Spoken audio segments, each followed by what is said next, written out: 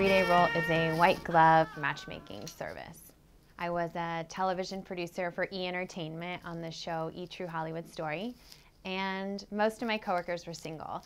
So in between interviewing celebrities, I would spend the day giving relationship advice from my cubicle.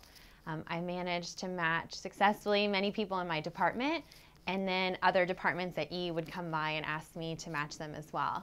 So I took a leap of faith and I went back and quit my job and started a matchmaking company. Over the past few years, we've now grown to 6 cities. We're in LA, New York, San Francisco, Chicago, Boston, and DC. And what we found is that with all the technology out there today, people are very overwhelmed and they're really in need of some help. People have dating ADD or dating overload, so they're on 10 different apps, and it's really hard to tell what somebody is really looking for until you get to the 4th or 5th date. The great thing about matchmaking is we get to answer all those burning questions before you even go on your date. So I can find out, where do they see themselves in 10 years? Are they truly looking for a relationship? So our process is very hands-on.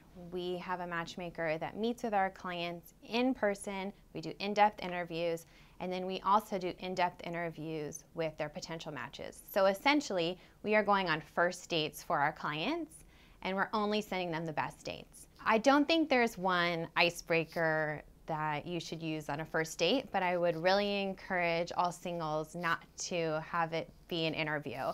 That's one of the reasons we suggest meeting for one drink and not over coffee, because sometimes coffee feels unromantic and more like an interview. And it's so important that the first date is light and fun and you find some common ground. Every Monday at our 3-Day Rule company meeting, we share success stories from across the country, and everyone gets so excited for the other matchmakers when they find success.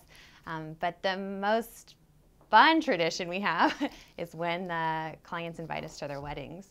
This process is different for everyone. You know, some people come to us because they want to be married next year, and some people come to us because they want to feel more positive about dating in general, and some want to boost their confidence. So for everybody, success is different, but I will say 80% of the clients refer another client. So as they walk away, at the very least, they gained more confidence in themselves and in dating, and they feel more positive and are so appreciative of the experience. And they all say they feel a great sense of relief having somebody else looking for them on their dating journey. Can always count on